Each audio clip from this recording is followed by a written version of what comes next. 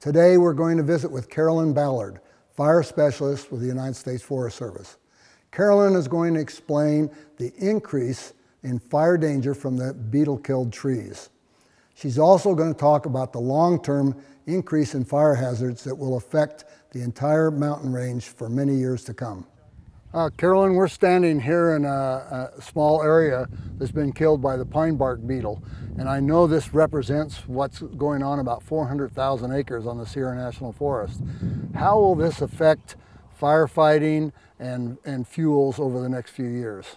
So what we have here is pretty extreme fuel loading in terms of tonnage per acre and flammability. This fuel bed is extremely receptive to firebrands. So if we get a fire started and we get live hot firebrands being thrown ahead of a main fire, this is extremely receptive. And fuels like this will actually catch on fire extremely readily on hot summer days.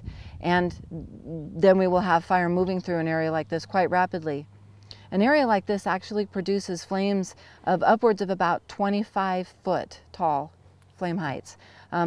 At about 4 feet or 4 to 8 feet is when ground forces and engine crews and hand crews no longer can do direct attack on these kind of fires.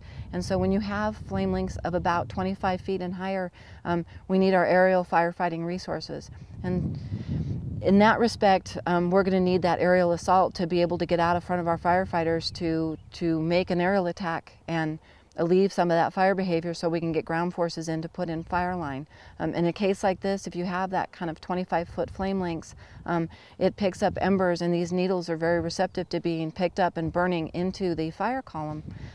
When those embers are picked up into that column, they will be carried as heated material, burning material that can be thrown a quarter mile and upwards of even to about a mile ahead of the main fire front, starting spot fires.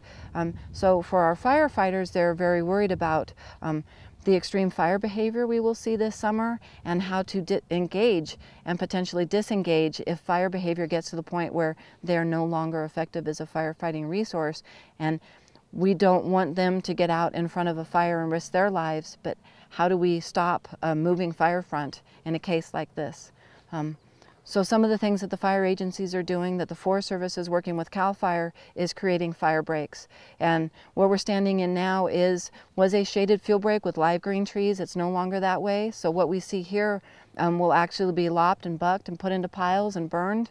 And so we will eventually have an open grassy area where firefighters can actually make a tactical and strategic stand to stop fires that are coming out of the front country and moving into our mountain communities. We feel together with CAL FIRE that by creating these fire breaks and having them ready and completed prior to fire season, that if we do get a low elevation fire, that we can take a stand here and stop that kind of fire before it moves up into our mountain communities. But the fire potential now is also those standing dead trees. And standing red and dead trees that we see across the forest are very much a potential for torching and potential for crown fire. So what you're telling me, Carolyn, is that the Forest Service does have a plan, and I'm assuming it's very overwhelming, but you do have a plan and you're putting that into effect.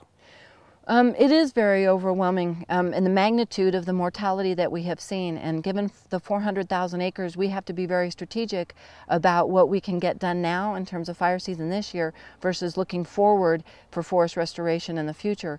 But for this year, our plan is to be able to protect communities, use our fuel breaks, get in and take care of the slash and the trees along roads to make sure that we can get the public in and out in case of an emergency, get our firefighting forces in, that's the egress, and we are looking at infrastructure. We're very much concerned about fire behavior with our hydroelectric facilities, with transmission lines, and so we are working with Office of Emergency Services and the Fresno County Task Force to be able to focus all of our attention, the utility companies, CAL FIRE, Office of Emergency Services, Fresno County Fire, about creating those fuel breaks, getting those in place, getting those roads cleaned up so that we can protect the public in advance.